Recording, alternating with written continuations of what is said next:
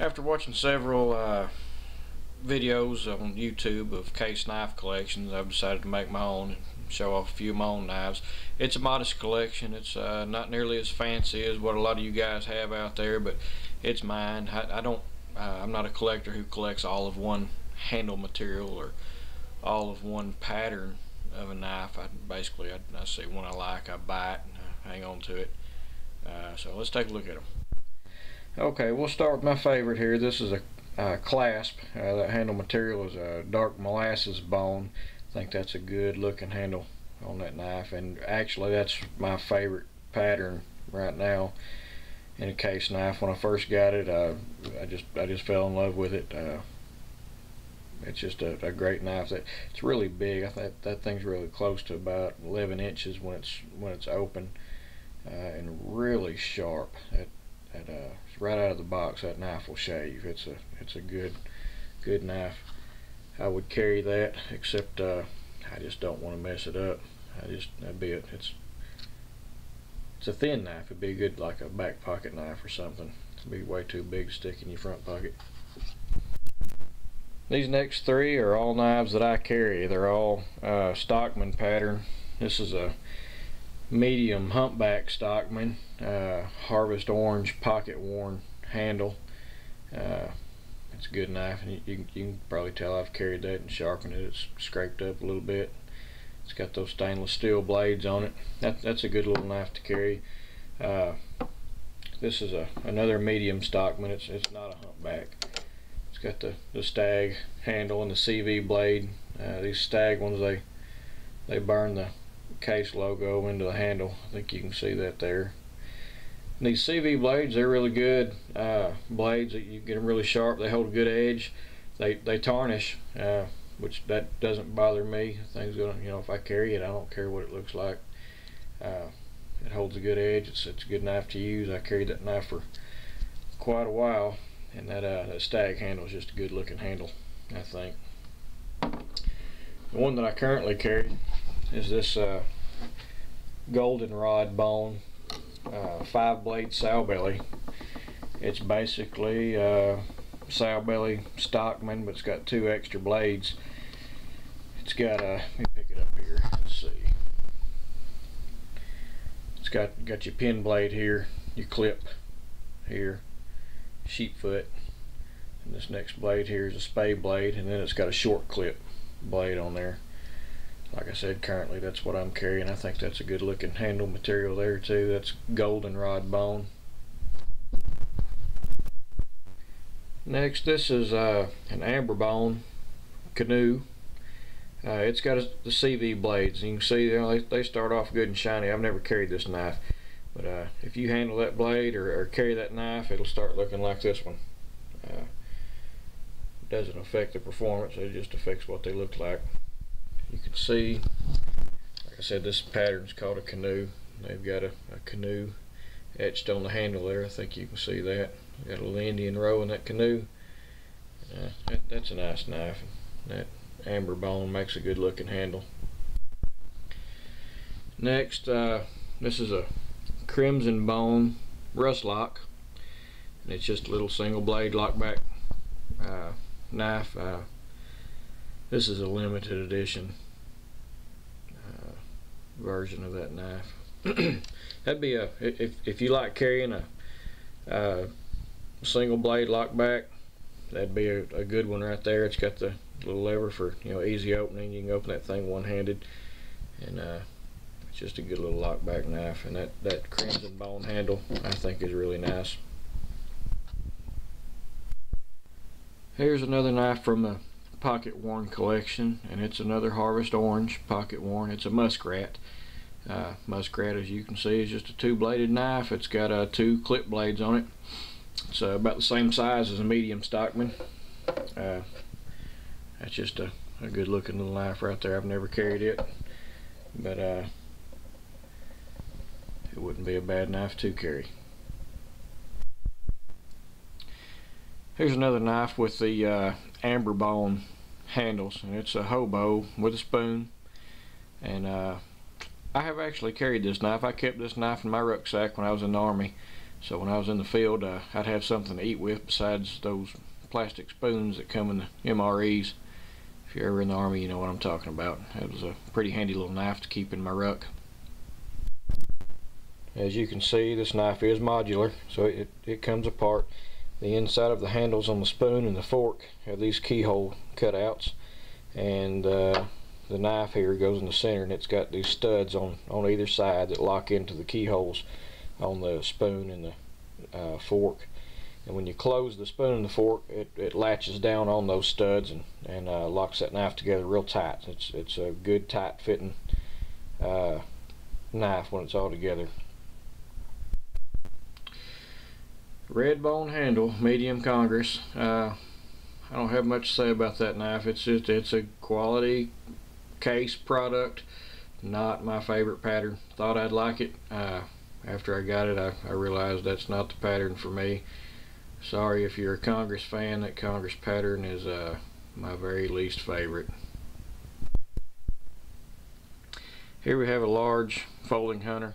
The folding hunter it's a 2-blade knife. It's got a Skinner blade and a large clip blade on there. That knife has a stamina wood handle, which I think is a really pretty handle. That wood just has a nice color and nice grain to it.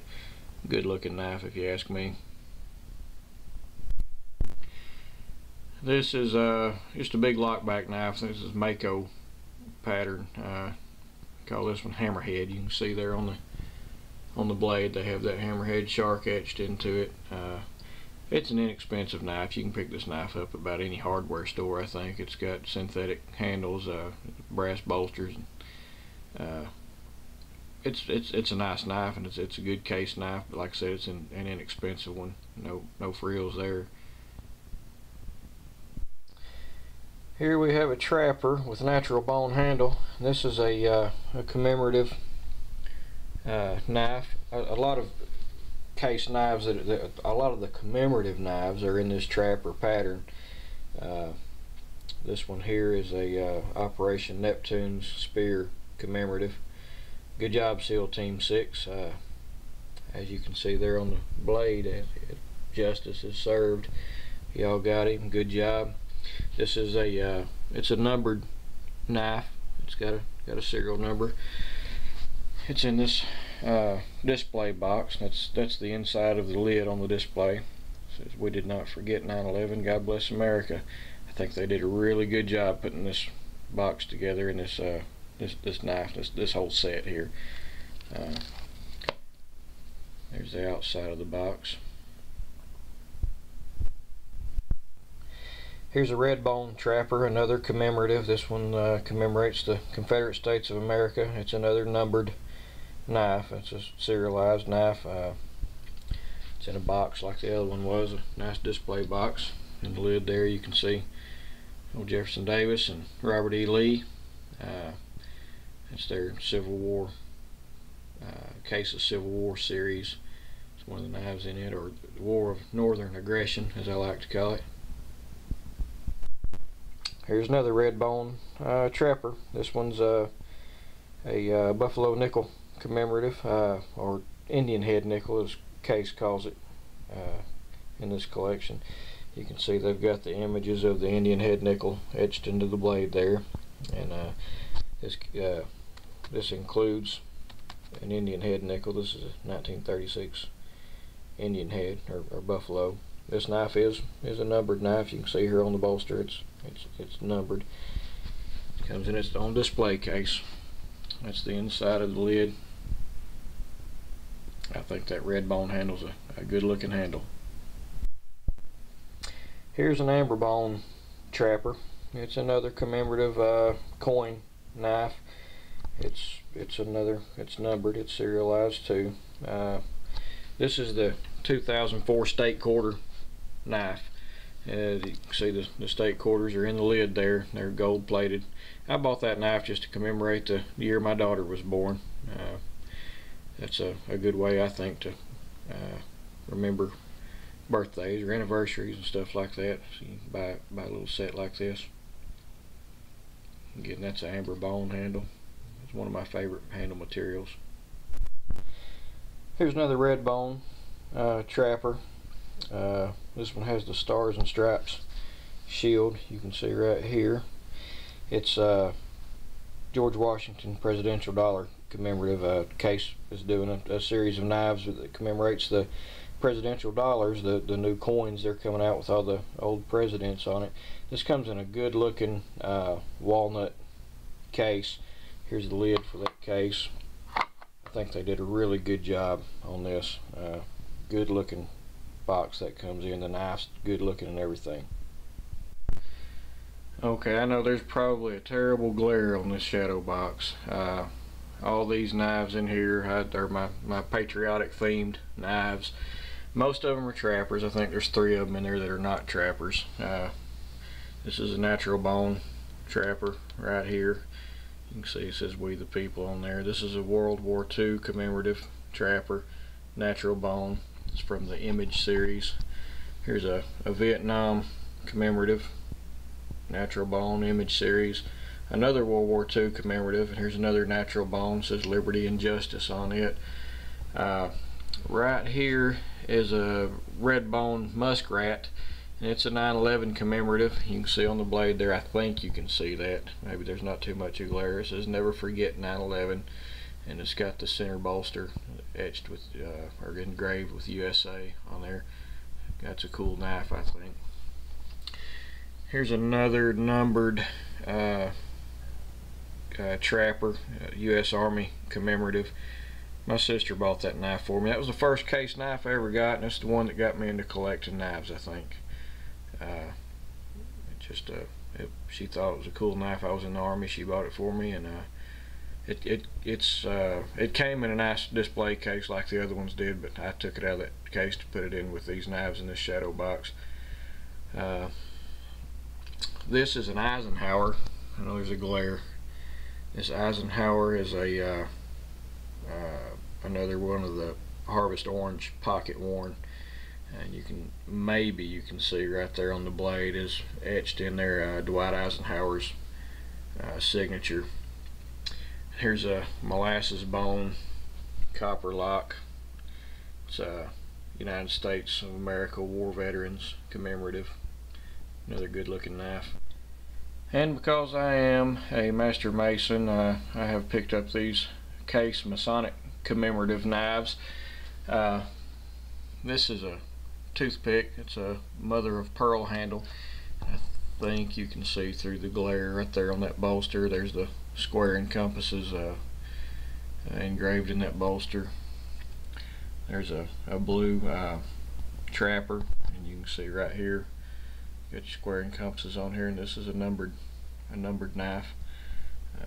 Here's a white natural bone, or a natural bone trapper. It's Masonic edition, and that little lock back there, it's got the square and compasses on that bolster there. I like those, like I said, simply because I'm a Mason, and those are just really cool knives. Last but not least, this little lockback knife here is a Case commemorative 75th anniversary of auto automation. This knife was given to me by a friend of mine. I don't know where he got it, but he just gave it to me because he knew I collected Case knives. And to thank him, I want to mention his website. He's at www.doublehelixfarms.com, and you can go there for garden seeds. He's a supplier of garden seeds, especially tomatoes. You can get just about any variety of tomato probably in the world from him. He grows all of his own tomatoes. He harvests his own seeds. He packs them, does all that, and he's got some videos out there, some good gardening tips. You can probably find him on YouTube. Matter of fact, I know you can find him on YouTube. Visit that website, www.doublehelixfarms.com. And any comments or questions about this knife collection are welcome. Even if you don't like it, let me know. Bye.